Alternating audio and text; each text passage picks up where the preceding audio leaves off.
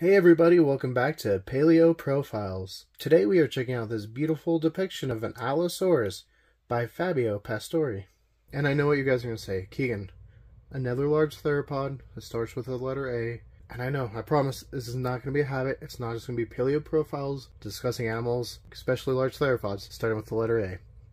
To be fair and truthfully, this was going to be a different dinosaur that did not start with the letter A. But truthfully, we were out shopping and we happened to stop by the Morrison Natural History Museum in Morrison, Colorado, which is a museum you guys should be pretty well aware of if you've kept up with our channel or Instagram. It's one of our favorite museums, and we really love to promote it and try to show you guys just all the amazing exhibits they have, and you guys really should go check them out. But anyways, yes, we were in there walking around, and I saw this beautiful Allosaurus. There were some other ones, came down between this one and another pretty iconic Jurassic dinosaur, but in the end, I just could not pass up this Allosaurus. I mean, it's so awesome, and it even reminded me of how they posed the Allosaurus skull at that Morrison Natural History Museum, as you can see with this kind of comparison here. Another great piece of artwork to add to the collection, but I'm guessing you guys might have actually seen this artist's work before, and perhaps just didn't recognize the name. There was a pretty big book that came out not too long ago called Dinosaurs the Grand Tour that showcased Fabio's art. And I mean, just look how beautiful that Allosaurus looks. And then again, there was the second edition, and look how beautiful that Tyrannosaur looks. So Allosaurus has really become one of the quintessential dinosaurs. I mean, I think if you're growing up and you're intrigued in dinosaurs, or even if you ask somebody that perhaps doesn't know a lot about dinosaurs, they might think of Allosaurus. I mean, yes, you get your superstars like Tyrannosaurus, Triceratops. People might think of like long-necked sauropods, but Allosaurus is really in the pop culture. So when I say Allosaurus, you might just think it's a single animal. But what's really cool is within the genus Allosaurus, there's actually 3 species. There's Allosaurus fragilis, Allosaurus europaeus, and Allosaurus jemmedseni. And this theropod could actually get pretty large, with larger documented individuals reaching anywhere from 8 to 10 meters in length. And man, that one at the American Museum is massive.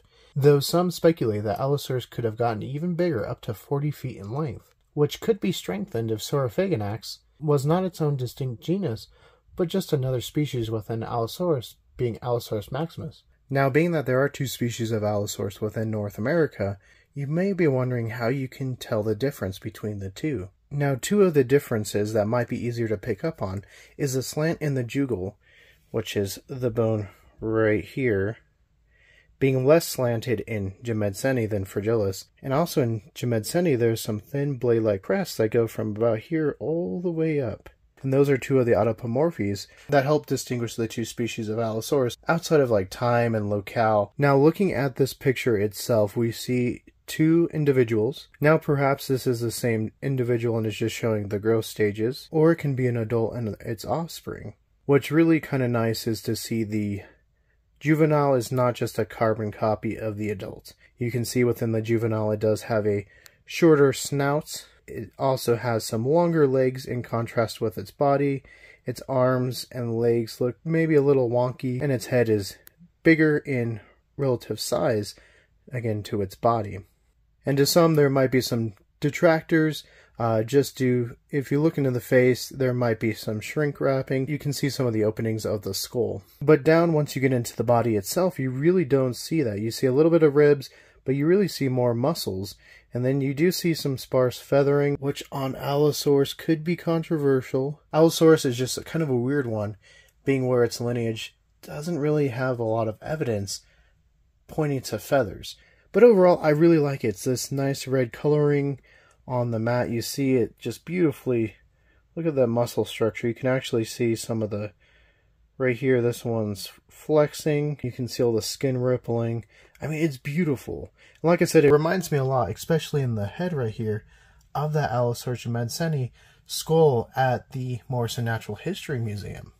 So real quick, I'm going to give you just a brief look at the art.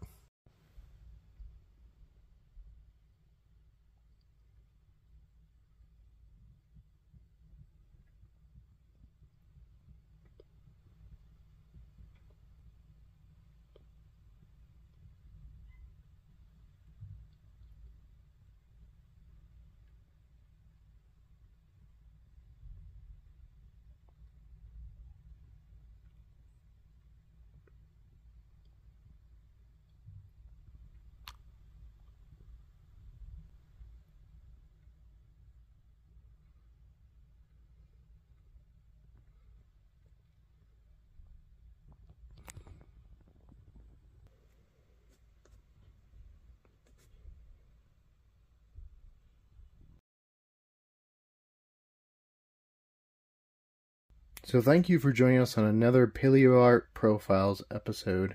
As usual, we'll link the artist's information in the description below. Make sure to go check them out. And like I said, also go check out the Morrison Museum of Natural History. It's a wonderful museum. For more Paleoart profiles, click that link to your left. For more about what we're doing here at Cool's Paranormal, click that link to your right. And don't forget to hit that like and give us a subscribe. And let us know, do you have a favorite art piece by Fabio Pastori? And or a favorite Allosaurus Paleoart?